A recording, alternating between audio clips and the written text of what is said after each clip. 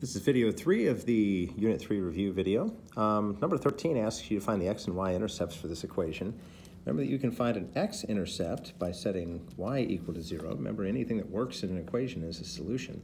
If you make y equal to 0, that negative 5y goes away, and you would be left with 3x equals 15, and that means that x would be 5. So the point 50 is on that graph, and if you graph that, that's 5 on the x-axis. It's right there. If you want to find the y-intercept, you do the reverse. You set x equal to 0. If you set x equal to 0, this 3x goes away, and you have negative 5y equals 15.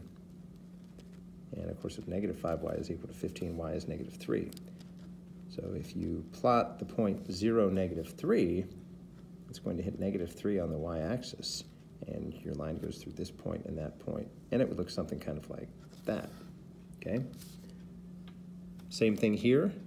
For the x-intercept, we can set the y equal to 0, and you get negative 2x is equal to 16, and that means the x-intercept is going to be negative 8, okay?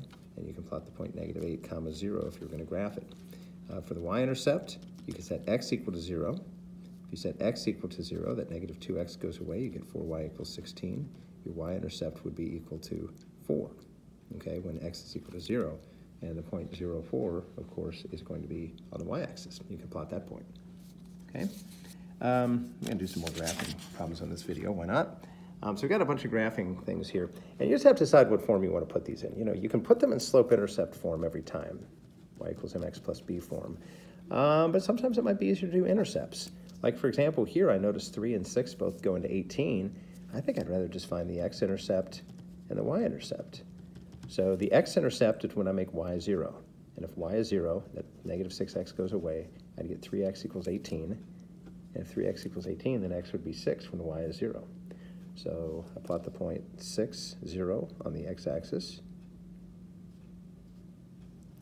And then for the y-intercept, I make x 0, so that 3x goes away. You get negative 6y is equal to 18. You get negative 3 there, and that'd be the point 0, negative 3 on the y-axis.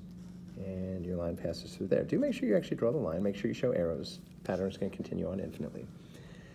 Okay, second one. This one doesn't work as well for intercepts because 2 doesn't divide evenly into 15. So this is one I might do in slope-intercept form. I might isolate the y variable here. I think that might allow me to plot points a little bit better. So we can subtract 2x from both sides. You'll get negative 5y is equal to negative 2x plus 15. And we could divide by negative 5. Now remember, when you divide an equation by a value, you got to divide every term by that value. So we got to divide negative 2x by negative 5 and 15 by negative 5. And we're going to end up getting y is equal to, negative divided by negative is a positive, so it's going to be 2/5 x minus 3. Okay? Remember, this is your y-intercept. The value in front of your x is your slope. So we're hitting the y-axis at negative 3. And the slope is 2/5, so you're rising 2 and you're running 1, 2, 3, 4, 5, and it'd really be good if I could graph some more points, but you don't need to see that on this video. So you can draw your line and be done with it. All right, number 17 is x equals 3. Remember that an equation tells you what's true about a function. So they're telling you you're plotting all the points that have an x-coordinate of 3. And so that might be like 3, 0, and 3, 1, and 3, 2, and 3, 3, and 3, negative 1, and so on. And that would be here, and here, and here, and here, and here, and here. It's going to be a vertical line, okay? Also remember that a vertical line has an undefined slope. You never hear about an equation that's y equals undefined x plus 2 or something like that.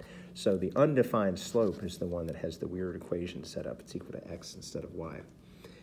All right, y equals x plus 4. Remember, that's a 1x. That's a slope of 1 over 1. So y-intercept is 4. 1, 2, 3, 4.